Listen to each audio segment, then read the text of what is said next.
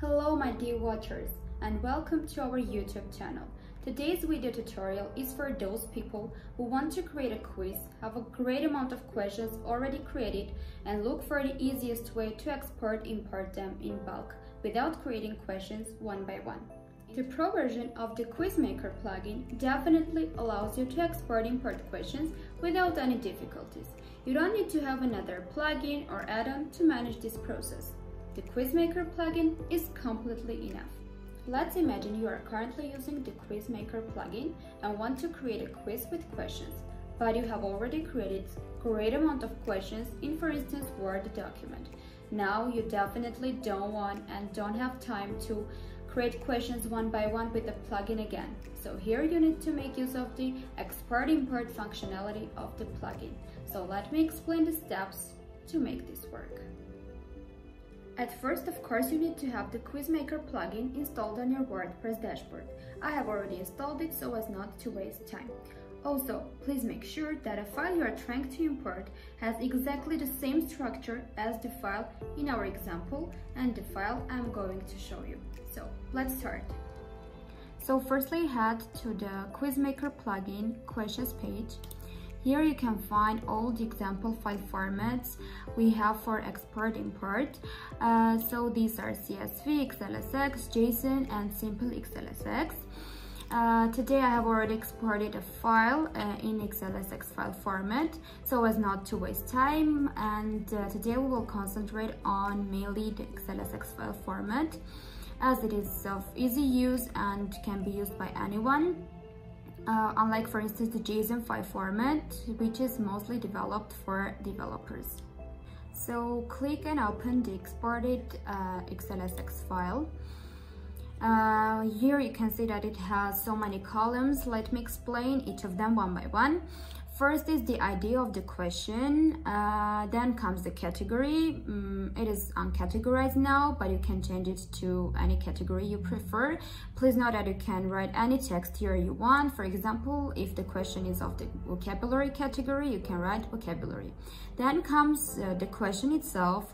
Here you can write a question title. Here you can insert the question image if there are any. Then comes the question hint. Here you can write information to help users to find the right answer to the question.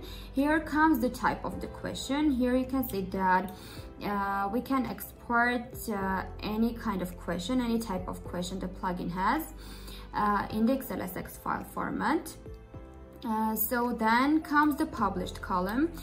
If the value is 1, that means the question is published. If it's 0, then it is not published. You can change it here. If you don't want the question to be published, just insert 0 here. Then comes the wrong answer text and right answer text. That is what user sees when the answer is right or wrong. On the front end, here comes the explanation, question explanation field, and the user explanation field. For the user explanation field, you can either enable it or disable it. If you want it to be enabled, just write on instead of off here. So then comes the not influenced to score column. Please let me explain the functionality. So if you don't want the question to be included in the final calculation, then write on for the not influenced to score column. If you want the question to be included in the final calculation, then just set off for it. Then comes the weight field. You can write any value you want here, 1, 0. If it is 0, then the question has no point, has no weight. So then comes the answers column, which is the most important. Please be careful in this regard so that import functionality can work correctly for you. Please write the values for it by the following principles. So open the curly braces, then write the ID of the answer first of all, then the question ID. And as it is a true-false question type, write whether the answer is true or false. Then set the image URL if there are any. Then mention if the answer is correct or not. If it is correct, it has the value 1. If it is not correct, it has the value 0. Then write the ordering, then set the weight for the question. If it is 0, then it has no weight. If it has any other number, it has weight accordingly. Then write the placeholder. This is the text you write in the placeholder field. Then the keyword, if there is any, here it is A. So please note that starting from this part to this part, it is the first answer option, and starting from this part starts the second answer option. So we have successfully done all the changes here in the exported file. Now it's time to import the file. Then we close the file accordingly and go to the questions page. Click on the import button, and here is one important option checkbox you need to know about. This is the update existing questions. So please let me explain how the update existing questions feature works in a quiz. So when you export the questions, you need to change the question IDs manually, and the question IDs which you have already changed in the exported file will be imported with the question ID you have set for them instead of the default ones. So this feature only refers to those question IDs which you have manually set in the exported file. So tick it if you want, if you find it necessary for your requirements. It's high time to import the questions. In my case, I tick update existing questions feature as well.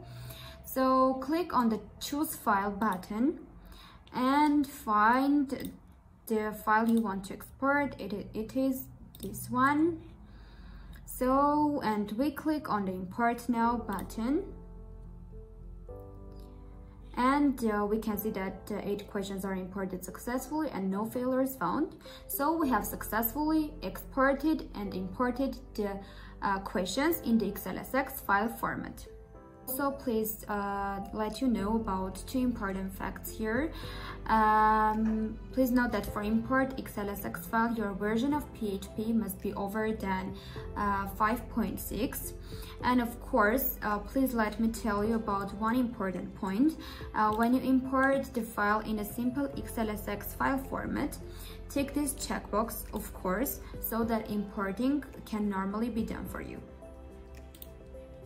Also, please let me tell you about those rare cases when the error connected to the server limitations may occur for you. I want to mention that a plugin doesn't have any limitations for creating questions. You can add unlimited questions and answers to your quiz. However, sometimes there may be a limitation set by your server. So in case you are trying to add another question and you don't manage to do this, or you can't save the changes, please either get in touch with your hosting provider or try to expand the following PHP values on your own via the cPanel.